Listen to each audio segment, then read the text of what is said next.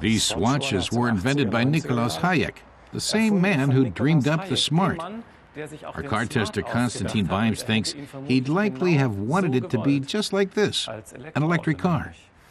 Though Hayek died 2 years ago, the Smart Electric Drive is now for sale. Daimler is still the only major German automaker to produce electric cars on a large scale. The electric drive looks just like all the other smart cars, except that it accommodates a charging cable instead of a fuel nozzle. A full charge should take just an hour at special quick charging stations, but around 7 hours are required if you plug it into a socket at home or at one like this in the city. Still, no other electric cars charge any faster. Konstantin says you can only remove the plug when the car door is unlocked to make sure passers-by don't pull out the plug. So how does the car drive when the battery's full? It's wonderfully quiet.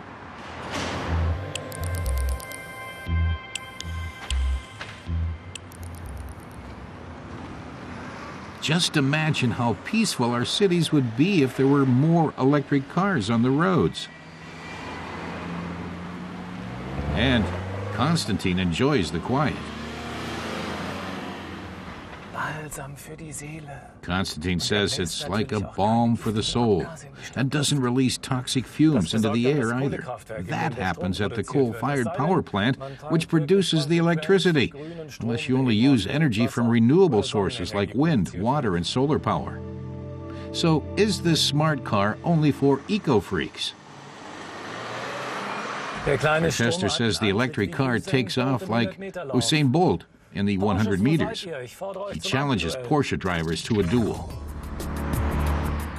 The electric motor produces 35 kilowatts of power, peaking at 55 kilowatts in short bursts. Like all smarts, the electric drive is highly maneuverable, as well as being clean and quick. Konstantin feels this is the perfect city car for those who can afford it.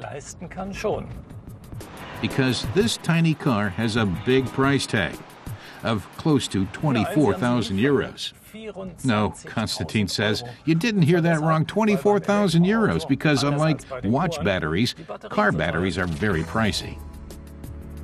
That means the electric drive costs around 10,000 euros more than a similarly equipped gas-powered Smart, but dealers do have a special offer. Okay, 19,000. Then the car costs 19,000 euros, Konstantin says, plus 65 euros a month for the battery rental. Either way, the electric Smart only pays off after you've clocked up over 100,000 kilometers on the odometer. Konstantin says you need to do a lot of driving. Tooling around the city won't be enough, so he's taking the car out onto the Autobahn. The Smart wasn't designed for highway driving, especially the electric one. Still, the little car bravely tries to keep up. 120 kilometers an hour. Here he goes uphill a bit. 123 kilometers. Konstantin says most gas-powered Smarts don't go much faster, and here the only sound you hear is the wind. The problem with all electric cars is their limited range. Daimler says the vehicle should go 140 kilometers on a single charge. That's enough for the daily commute to work as long as you don't go too fast, though energy is recuperated while coasting and braking. After 100 kilometers, Konstantin drives exclusively on reserve power. He'd likely make it to the next power outlet, but then would have to wait for the car to charge. But then it's easy to miscalculate. Maybe electric cars are still best suited to city driving.